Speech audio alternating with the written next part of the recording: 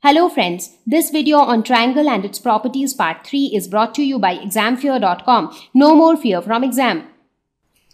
So now let us talk about something more interesting. Let's say that it's your birthday and this time for your birthday your mom ordered your birthday cake, which is a chocolate cake and which is triangular in shape, something like this. So a triangular chocolate cake for your birthday this time.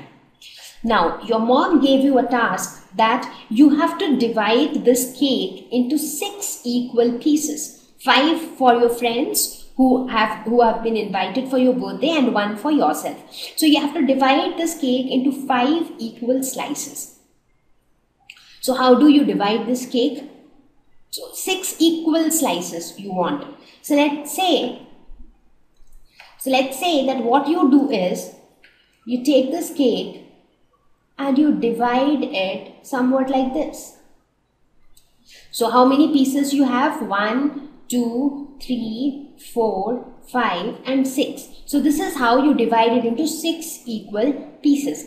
Now do you know what are these lines? What are these lines which divide this triangle into 6 equal triangles? Because you see each piece is also a triangle. If you look at piece number 2, it is a triangle like this. If you look at piece number 1, that is again a triangle like this.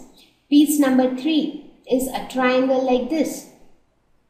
Similarly, piece number 4 is a triangle like this and so on. So each of the pieces of cake is also a triangle. So do you know what are these lines called which divide a triangle into 6 equal triangles again? So these lines are nothing but medians. So they are called medians and we are going to discuss about medians here. So what exactly is a median? It is a line segment joining a vertex of a triangle to the midpoint of opposite side. Let's say this is a triangle ABC.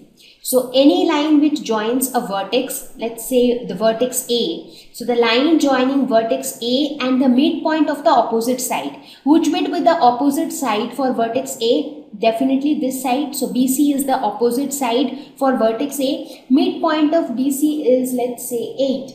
So any line segment that joins A with D is called a median. And what does a median do? This median, once you draw this line segment or once you draw this median, it actually divides the triangle into 2 equal triangles. So earlier you just had one triangle ABC.